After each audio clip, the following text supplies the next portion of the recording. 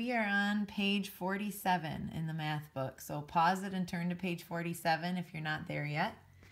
And lesson 5 is called graph ratio tables, and again the learning objective is I can use a graph to explain ratios. And there are two things we're going to do. First, we're going to learn how to graph ordered pairs, which you've probably done before, so hopefully it's a review. And then we're going to compare ratios. So those are the two headings: graph ordered pairs, compare ratios. When we graph ordered pairs, we're going to be graphing ratios. So we're going to have to learn how to turn a ratio into an ordered pair. Okay, let's look at this vocab. Again, this is a coordinate plane. So it has the x-axis and the y-axis. It's formed when two perpendicular number lines intersect at their 0 point. So these are the perpendicular lines, and the 0 point here is called the origin. The horizontal number line is called the x-axis. This one is the x-axis, and the vertical number line is the y-axis. An ordered pair, such as 2, 3, is a pair of numbers used to locate a point on the coordinate plane. So this whole thing is called a coordinate plane. Write that down. Again, this is page 47. And then what was this called again? The origin. That's 0, 0. What's this axis called? Oh, look at that. It's labeled the x-axis. And what's this axis called? The y-axis. All right, now this right here, this plotted number, 5, 4, 5 on the x-axis, 4 up on the y-axis, what's that called? An ordered pair. Think it's in order, x to y, and it's a pair of numbers. A pair means two things. All right, so let's try to make an ordered pair right here. In 3 minutes, a North American wood turtle can travel about 17 yards. If the x-axis represents minutes and the y-axis represents yards, write an ordered pair to represent the situation. So check this out. You can take this little rate or ratio, 3 minutes to 17 yards. You can put the minutes here in the x-axis and the yards here in the y-axis. And that's how we're going to turn ratios into ordered pairs. Put the ordered pairs on a graph, and then we're going to be able to compare different ratios. Once we graph one ratio, graph another ratio, we'll be able to compare them in words. All right, let's turn to page 48 and get started with the examples. So, graph ordered pairs. You can use an ordered pair to name any point on the coordinate plane. The first number in an ordered pair is the x-coordinate, and the second number is the y-coordinate. So the x-coordinate corresponds to the x-axis. The y-coordinate corresponds to the number on the y-axis. You can express information in a table as a set of ordered pairs. To see patterns, graph the ordered pairs on the coordinate plane. So when we see patterns, that's when we're going to be comparing ratios. Here we go. Let's look at this ratio table. The table shows the cost in dollars to create CDs of digital photos at a photo shop. This table also shows the information as ordered pairs, number of CDs to the cost in dollars. So that's the x-axis, that's the y-axis. So here are the number of CDs, 1, 2, 3. Here's what they cost. 1 CD is $3, 2 CDs is $6, 3 CDs is $9. So when you put it in an ordered pair, it's 1 to 3, 2 to 6, 3 to 9. Remember when we used to write ratios as like 1 to 3 or 1 to 3 or 1 to 3? None of these would help us when graphing. So now we're going to write it like this because that is graphing language for an ordered pair, and now we can plot that point on a graph. So this is kind of like another way to write a ratio. So number 1 for the example says graph ordered pairs. Start at the origin, use the x-coordinate and move along the x-axis, then use the y-coordinate and move along the y-axis. Draw a dot at each point. So for 1 to 3, You start at 0, you go over to the x1, and up the y-axis to 3. So plot this point, that's 1, 3. For 2 to 6, 2 comma 6, 2 for the x, 6 for the y. There's your second plot. And then 3 to 9, 3 for the x-axis, 9 for the y-axis. So this x-axis is number of CDs and y-axis is how much they cost. So now we have to describe the pattern in the graph. Well, first of all, this first sentence says the points appear in a line. Whenever we are plotting equivalent ratios from a ratio table, they should end up creating a straight line. So if yours ever don't create a straight line, there's something wrong. Each point is 1 unit to the right and 3 units up. So the cost increases $3 for every CD created. So every 1 CD you come across here, you go up $3. So that's how you would explain the ratio using a graph. All right, we're going to try this together here, down at the bottom. The table shows Gloria's earnings for 1, 2, and 3 hours. The table also lists this information as ordered pairs. So for 1 hour, she earned $5, 2 hours, $10, 3 hours, $15. There's the ordered pair, 1 to 5, 2 to 10, 3 to 15. So let's first graph the ordered pairs. So 1 to 5. So down here on the x-axis, this is the hours. And these are the dollars on the y-axis. The hours, x, dollars, y. So start at 0. Go over 1 and up to 5. Now, do you guys notice that 5 isn't on here? We don't like go up 5. 1, 2, 3, 4, 5, 6. So 5 is actually in the middle of 4 and 6. So sometimes you got to watch and take a look at the scale. Okay, so that's going to be 1, 5. All right, now the next one is 2, 10. So we have 2. We're going to go up to 10 right here. So that's our second one. And then for 3 hours, it was $15. So 3 hours, 14, 15, right in between 14 and 16. So for 3 hours, $15. Okay, so A is done. We graphed the ordered pairs. Do you guys see how it's a straight line, showing it's an equivalent fraction? So when it says describe the pattern in the graph, you can see here that the graph shows Gloria's earnings increase how much each hour. For each hour, $5, another hour, up to $10, so there's another $5, $15. So Gloria's earnings increase by $5 an hour. All right, Gloria's earnings increase by $5. Oops, $5 each hour. Cool. Make sure you get that down before we go to the next page, page 49.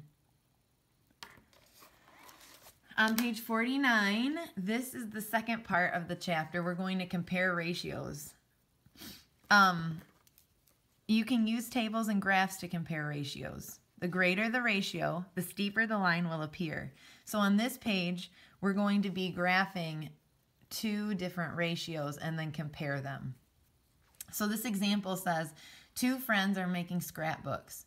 Renee places 4 photos on each page of her scrapbook. Gina places 6 photos on each page of her scrapbook. Make a table for each scrapbook that shows the total number of photos placed. If each book has 1, 2, 3, or 4 pages. List the information as ordered pairs, pages to photos. So, this is Renee, and Renee has 4 photos on each page. So 1 page has 4 photos. 2 pages would have 8 photos because there's 4 on each page. So 3 pages add another page, that's 4 more, 12 photos. 4 pages adds another page, which is 4 more, 16 photos. And then you just put them in ordered pairs, 1 to 4, 2 to 8, 3 to 12, 4 to 16. Gina's is a little different because Gina has 6 photos on each page. So her photos for each page should increase by 6. 6 plus 6 is 12. add 6 more for another page, 18, another page, add 6 more to get to 24. So here are those coordinate pairs, 1 to 6, 2 to 12, 3 to 18, 4 to 24. Now we have to graph the ordered pairs for each friend. So what do you see here? Renee. Renee is in blue. So 1 to 4, 1, 4. Then it was 2, 8, 2, 8, 3 to 12, 3 to 12, 4 to 16. Gina's is in red. 1 to 6, 2 to 12, 3 to 18, 4 to 24. And now it asks us, how does the ratio of photos to each page compare for each person? How is this shown on the graph? Okay, the ratio of photos to pages for Renee's scrapbook is 4 to 1, while the ratio of Gina's scrapbook is 6 to 1. On the graph, both sets of points appear to be in a straight line, but the line for Gina's is steeper than the line for Renee. So look at this. Both have a straight line. This is Renee. This is Gina. But Gina's is steeper.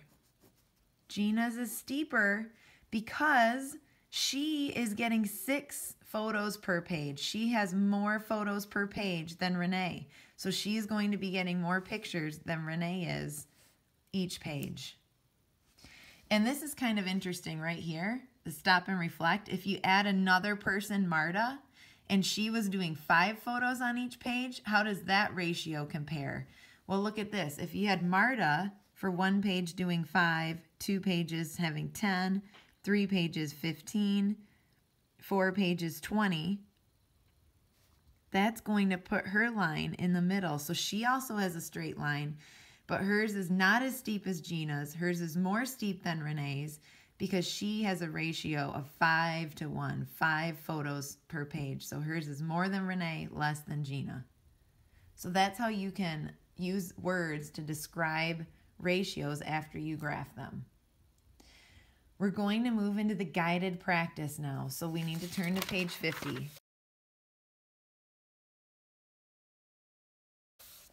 In the guided practice, here's how I want this to work. I want you to do one problem at a time. So we'll look at number 1, you'll pause it and you'll do number 1, and then you'll play it and you'll see if you did it correctly. Now, if you didn't do it correctly, I want you to make sure that you erase and fix. So make sure you're using pencil. All right, so here's the deal. It says 2 friends are each saving money in their bank accounts. Marcus saves $10 each week, while David saves $15 each week. This is using all examples 1 to 5 to do this. So let's see if we can do it. Let's see if we can make a table for each friend, Marcus and David, that shows the total number amount saved for 1, 2, 3, or 4 weeks, and list the information as ordered pairs, weeks to the total dollars saved. So what I want you to do is pause this video, do this, and then play it, see if you got it right. And if you didn't get it right, I want you to fix it. All right? Go ahead and pause it. Okay, I'm going to do the work. Let's see if you got it right. So, week 1, this is Marcus. Marcus saved $10 a week. So, in week 1, he saved $10. In another week, he would have saved another $10. So 10 plus 10 is 20. Another week more, he's going to have another $10. 20 plus 10 is 30. Another week more, he'll have another $10. 30 plus 10 is 40. Ordered pairs, 1 to 10, 2 to 20, 3 to 30, 4 to 40. All right, David, what was his deal? David saves $15 a week. So on week 1, he saved $15. Week 2, he would add another 15. 15 plus 15 is 30. Add another 15 for week 3 makes 45. Another 15 for week 4 makes 60. Turn them into ordered pairs. 1 to 15, 2 to 30, 3 to 45, and 4 to 60. Okay, if you need to fix anything, pause it and fix, and then replay, and we'll do number 2. So let's look at number 2. Number 2 wants you to graph the ordered pairs for each friend on the same coordinate plane. So we need to use these tables and graph Marcus and David's ordered pairs. Go ahead and pause it and do that, and then play it and make sure that you did it correctly. Okay, let's do this here. So Marcus, I don't have 2 different colors, so maybe I'll mark Marcus's with an M, and I'll mark David's plots with a D. So Marcus, 1 and 10. 1 on the x-axis. Now look, this goes up by tens. 10 on the y-axis, so that's a Marcus. 2 and 20. 2, 20. That's a Marcus. 3 and 30. Marcus. 4 and 40 is Marcus. Now, David, 1 and 15. We have 15 between 10 and 20. So that's David. 2 and 30. That's a David. And then 3 and 45. David. 4 and 60. That's a David. So Marcus is here. David is here. All right, pause and fix that if you need to. Then we'll go on to number 3. So number 3, now we're going to explain, how do the ratios of Marcus's savings and David's savings compare? How is this shown on the graph? Okay, well, let's take a look. They're both in a straight line. Remember, I told you straight lines are good when you're graphing equivalent ratios. You need a straight line. So they both have a straight line. Whose is steeper? David's is steeper because David saves more than Marcus each week. David saves $15. Marcus saves $10 each week. So David's is going to be steeper. So let's write an explanation for that. And then you can see what my explanation is. So go ahead and pause it and write yours, and then see what mine is. See if you left anything out. All right, here's my explanation. So I'll start with what they both have, and then I'll say what they're different. Both ratios appear in a straight line. Now, let's talk about whose is steeper. David's line is steeper. And why is that? Because he saved more than Marcus each week. Because he saves more money than Marcus each week. Okay, that is the end of the guided practice. Now, the independent practice is for you to totally do on your own. You don't need to do 1 and 2. What I really want you to focus on for independent practice is 3, 4, and 5. So this is going to be the homework, unless you have time to do it in class. But you're looking at Ken's home supply charges $5 each foot of fencing, and Wayne's charges $6 for each foot of fencing. You're going to have to make a table for Ken and Wayne, graph the ordered pairs, and then use the table to explain it. So you're doing the same thing we just did here in the guided practice. You make the table, you graph it, you explain it. So based on this right here, make the tables, graph it, explain it.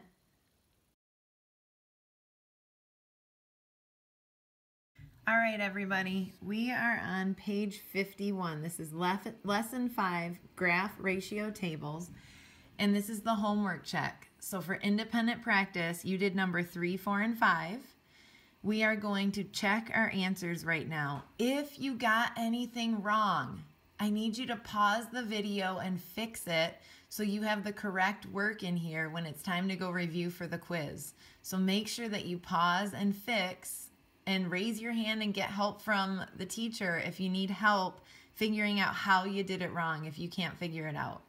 So for number 3, we had to take Ken's and Wayne's fencing and how much it cost per foot. We had to put it in a table and make ordered pairs.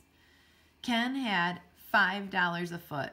So for 1 foot, 5, 10 for 2, 15, 20. So we had to go up 5 feet each foot of fencing. Wayne's was $6, so we had to go up $6 for each foot of fencing. 6, 12, 18, 24. Notice these are multiples of 6 because we're adding 6 each time. All right, turn it into ordered pairs. So 1 to 5, 1 comma 5, 2 to 10, and so on and so forth.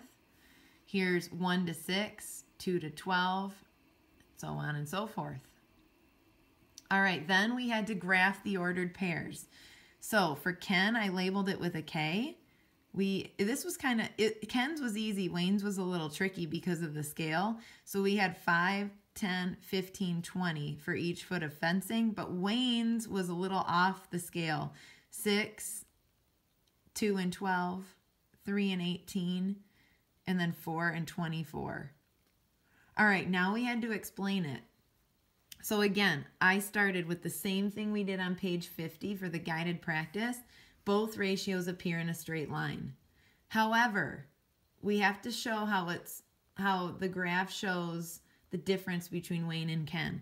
Wayne's line is a little steeper than Ken's because Wayne charges a little more money per foot of fencing. I'll add this, than Ken does. So pause this here and make sure that you have these ideas, that they both appear in a straight line, but Wayne's line is steeper because Wayne charges a little more per foot than Ken. Cool. Good job doing your homework. Again, remember, if you didn't get part of this correct and you can't figure out what you did wrong, raise your hand and get some help right now. It was probably just a little easy fix that the teacher can show you. All right.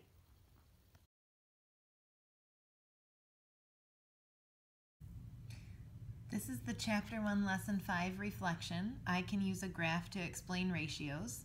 First, write the ratio 2 to 3 as an ordered pair, right in here. Label X and Y in this ordered pair. To plot an ordered pair on a graph, I start at the what? Then I move over or up the amount of the first number. Last, I move over or up the amount of the second number. And then number 4, if Samir read 4 pages in a book every 1 minute, here's how I would graph her reading for 1, 2, and 3 minutes. So you're going to need to fill out this table with the information here and then plot the 3 points on the graph.